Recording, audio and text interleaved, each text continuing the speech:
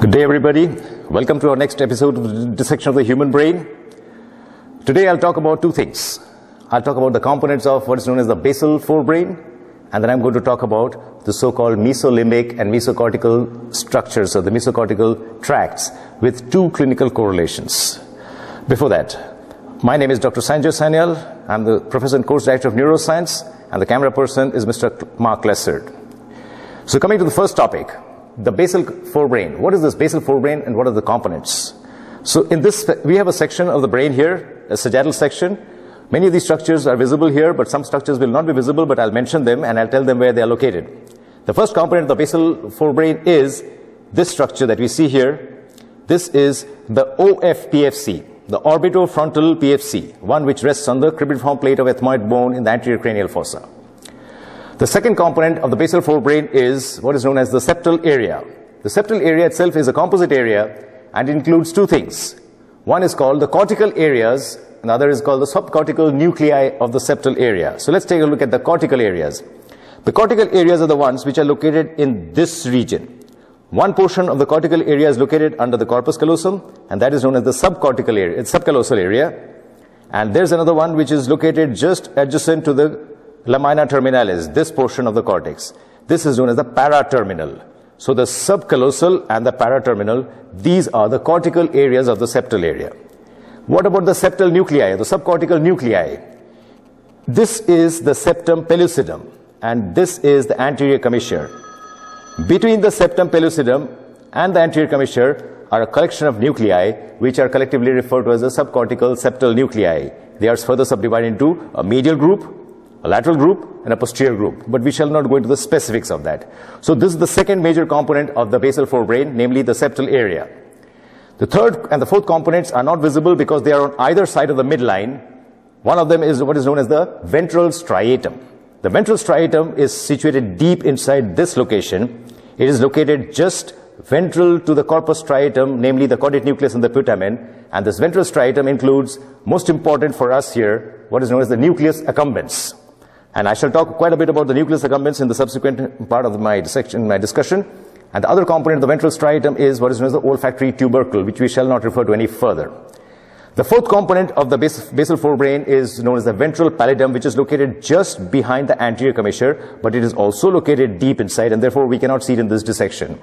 The ventral pallidum is located just ventral to the globus pallidus, and it includes what is known as the substantia innominata. In the earlier days, it was not very clear what was the function, that's why it was called innominata, but now we know it includes a very important nucleus known as the nucleus basalis of Maynard, which is rich in cholinergic neurons and is one of those prime structures which is degenerated in Alzheimer's disease. But we shall not go into that any further. And the final component, the fifth component of the basal forebrain, is the anterior hypothalamus, which is just adjacent to the lamina terminalis in this location here, and that includes the preoptic nucleus. We shall not mention that anymore. So the structure which we shall focus on predominantly will be the PFC, the septal area, and the ventral striatum, more specifically the nucleus accumbens. Okay, so that's about the components of the basal forebrain. Now let's come to something else before I talk about the Mesolimbic and the Mesocortical structures. Now if you take a look at the specimen here, what we see here, this portion here, this is the hypothalamus, and the upper portion, this is the thalamus. Therefore this is the cavity of the third ventricle. Now this hypothalamus is divided into a medial portion, which we can see here, and a lateral portion which is further down, which we cannot see, and the dividing structure between these two is the hippocampo-mammillary tract and the mammillothalamic tract, which divides the thalamus into a medial and a lateral portion. Why am I mentioning this is because running through the lateral hypothalamus is a tract which is referred to as the medial forebrain bundle. This medial forebrain bundle gives passage to the Mesolimbic and the Mesocortical tract. Having said that, now let's come to the Mesolimbic and the Mesocortical tract proper. Where does this tract start from?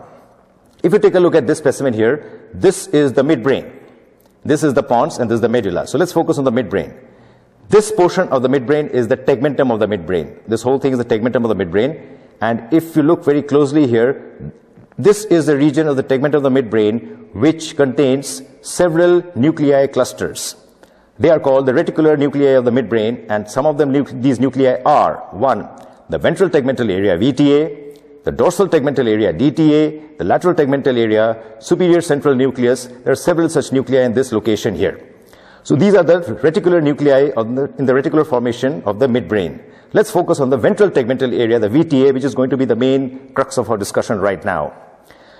Projections start from the ventral tegmental area, and they go to wide areas of the limbic system and the wide areas of the cortex, and they are respectively referred to as the Mesolimbic and the Mesocortical areas. So let's take a look at the Mesolimbic projections. Where does this Mesolimbic projection go? The Mesolimbic projection starts from the ventral tegmental area, and it projects to at least 4 well-known locations. Through the medial forebrain bundle, which I mentioned earlier, some of the fibers, they go to the region here. This is the entorhinal area, the secondary olfactory cortex. It is also part of the limbic system. This is the entorhinal area. This is Broadband area 28. Another component of the mesolimbic circuit goes from the ventral tegmental area, also goes through the medial forebrain bundle, and it goes to the amygdala, which is located deep inside where my probe is. It is located on the roof, on the tip of the inferior horn of the lateral ventricle. It is located deep. It is not visible here. A third component of the mesolimbic tract, it goes to the septal nuclei, which I mentioned earlier, to the septal nuclei. And the fourth component of the mesolimbic tract goes to the nucleus accumbens, which I mentioned earlier, which is located in the ventral striatum. So these are some of the important components of the mesolimbic tract. Now let's take a look at the mesocortical tract. It is actually basically a continuation, but it is considered separately because of its pathophysiological implications. The mesocortical tract also starts from the ventral tegmental area. It goes through the medial forebrain bundle, and it goes to the prefrontal cortex. This is the medial prefrontal cortex. This is the orbitofrontal prefrontal cortex. It goes to the PFC, and some of the fibers, they go to the anterior part of the cingulate gyrus. So this is the mesocortical tract. So in a nutshell, we have the mesolimbic tract going from the VTA to the amygdala, to the entorhinal cortex, to the septal area, and to the nucleus accumbens, and we have the mesocortical tract going from here to the PFC and to the cingulate gyrus. Having mentioned all these, now let's come to the clinical implications of this. Let's start with the mesocortical tract. The mesocortical tract, which goes from here, if there's a failure of this mesocortical tract, then we get what is known as the negative symptoms of schizophrenia. The failure of the mesocortical tract produces negative symptoms of schizophrenia. One thing I forgot to mention, but which I'm going to mention now, is the ventral tegmental area. The projections from the ventral tegmental area to all these structures are all dopaminergic projections. The ventral tegmental area is rich in dopamine, and all its projections are dopaminergic projections. So to come back to where I was, failure of dopaminergic projections from the VTA to the cortex, mesocortical tract, produces the negative symptoms of schizophrenia. And therefore, the mechanism of treating this negative symptom of schizophrenia is either to block the 5-HT2 receptors. If we block the 5-HT2 receptors in the mesocortical tract, then we allow the dopaminergic projections to continue onto the mesocortical system and alleviate the negative symptoms of schizophrenia. So that is the significance of the mesocortical tract. Now let's come to the significance of the mesolimbic tract. In the mesolimbic tract, we will focus on that component of the tract which we had mentioned starts from the ventral tegmental area and goes to the nucleus accumbens. Now, the nucleus accumbens has got rich number of D2 receptors, dopamine 2 receptors, and it needs dopaminergic projections from here. And that has got plenty of clinical significance, clinical implications.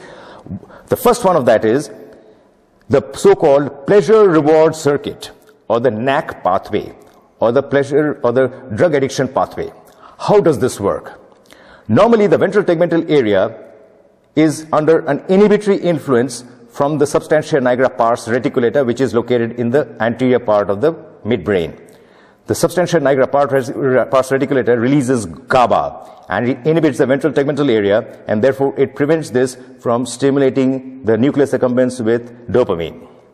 However, if we indulge any pleasurable activity, like for example, taking drugs of recreational abuse, or any pleasurable activity for that matter, then what happens? This inhibition is disinhibited, and the ventral tegmental area becomes active enough to start stimulating the nucleus accumbens with rich dopaminergic projections. Once the nucleus accumbens receives dopamine, it craves more and more, and a vicious cycle of pleasure-reward cycle is set into motion. And that's what produces the drug addiction.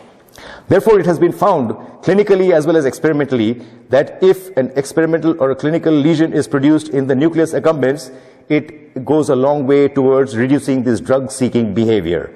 Because the more dopamine nucleus accumbens receives, the more it wants and the more it craves, and that's what produces this drug dependency and the drug addiction. So this pathway from the ventral tegmental area to the nucleus accumbens, this specific component of the mesolimbic tract is also referred to as the NAC pathway. NAC, NAC being the short form for nucleus accumbens. It is also known as the pleasure-reward circuit. Now let's come to another aspect of this circuit. This mesolimbic pathway from the nucleus accumbens, from the ventral tegmental area to the nucleus accumbens, it is normally inhibited. This pathway is normally inhibited by yet one more projection, and that is from the PFC. This PFC normally keeps this under inhibition. So what happens is, if there's a lesion of the PFC, prefrontal cortex, due to any reason, this prefrontal cortex cannot inhibit the mesolimbic pathway, and therefore the mesolimbic pathway gets what is known as disinhibited. And this disinhibition results in what is known as the positive symptoms of schizophrenia. So here we see a different situation. Disinhibition of the mesolimbic pathway produces positive symptoms of schizophrenia, while inhibition of the mesocortical pathway, which we had mentioned earlier, had produced negative symptoms of schizophrenia. So let's come back to this positive symptoms of schizophrenia. Disinhibition of the mesolimbic tract by a lesion of the PFC produces positive symptoms of schizophrenia, and therefore one of the methods of treatment of the positive symptoms of schizophrenia is to prevent dopamine release from the ventral tegmental area to the nucleus accumbens by giving dopamine D2 blockers. So therefore that is another method of treatment of positive symptoms of schizophrenia, and that is to block the nucleus accumbens dopamine D2 receptors by means of D2 blockers, so that the positive symptoms of schizophrenia are relieved. So, in a nutshell, what we have described is, we have described the basal forebrain components, we have described the mesolimbic and the mesocortical tract, which travels to the medial forebrain bundle. We have mentioned the negative symptoms of schizophrenia caused by failure of the mesocortical pathway, and we have mentioned the positive symptoms of schizophrenia caused by disinhibition of the mesolimbic pathway, and the principles of treatment of each of these. Okay, thank you for watching, ladies and gentlemen. If you have any comments or questions, please put them in the comment section below. Have a nice day.